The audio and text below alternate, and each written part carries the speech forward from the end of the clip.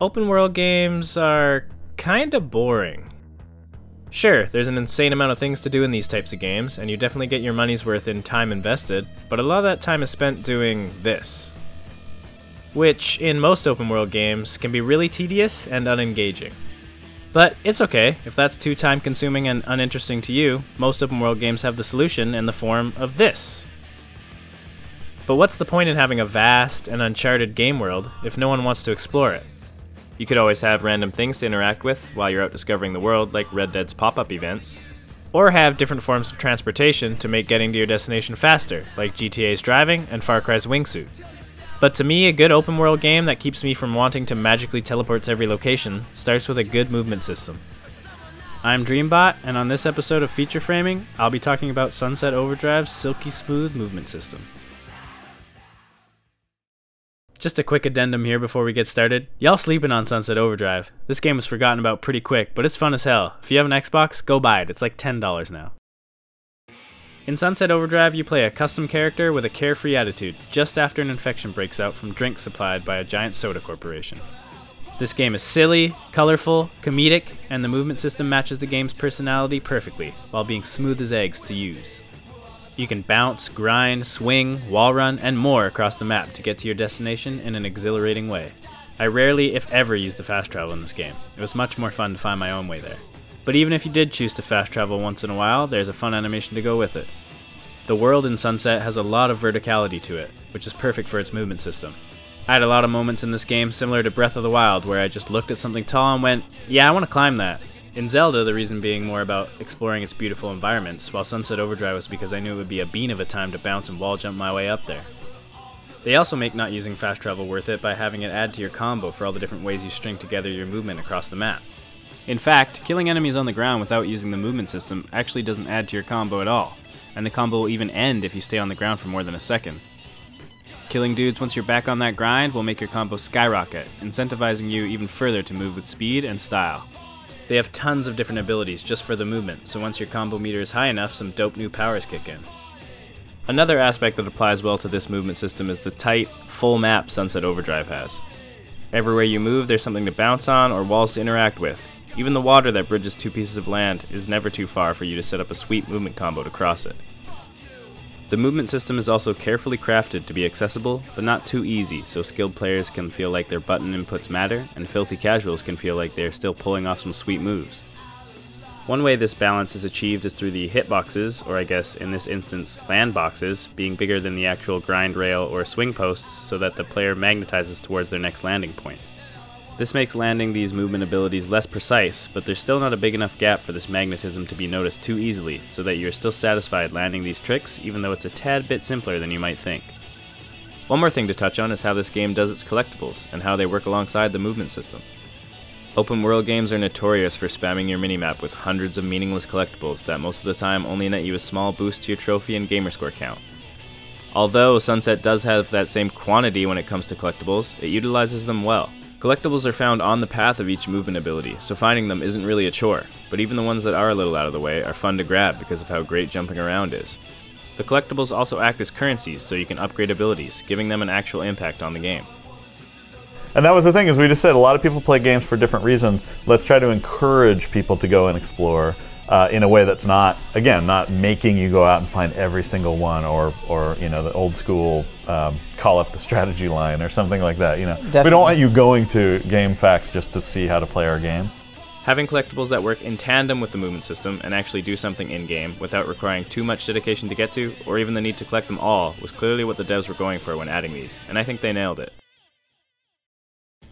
I think the whole bigger is better image open world games have cultivated when it comes to map design has resulted in some of the most vacuous game worlds in the last decade. Smaller maps, but higher concentration of things to do in said maps, is always better in my mind. Now you obviously don't want to over-clutter your game, however I'm sure walking around in Skyrim or riding your janky-ass horse would be a lot less yawn-inducing if it happened for shorter periods of time between the fun parts of the game. I know not all open world games can have this crazy movement system because they are going for a realism or a certain style, but it sure as hell doesn't have to be as boring as games like Skyrim, Fallout, or even Borderlands. Movement systems can be fun in open world games too. Add some fun vehicle mechanics. I said fun vehicle mechanics. Or some parkour, or even just the ability to climb goes a long way. We want to explore your worlds and have fun while doing so. Some of the best times I've had in open world games have been discovering my own fun, getting lost and stumbling on something cool. But I'm a lot less likely to do that if I have to do this for hours to get there. The biggest battle here is fighting this fucking stamina bar. Give me some of this, and you've got my attention.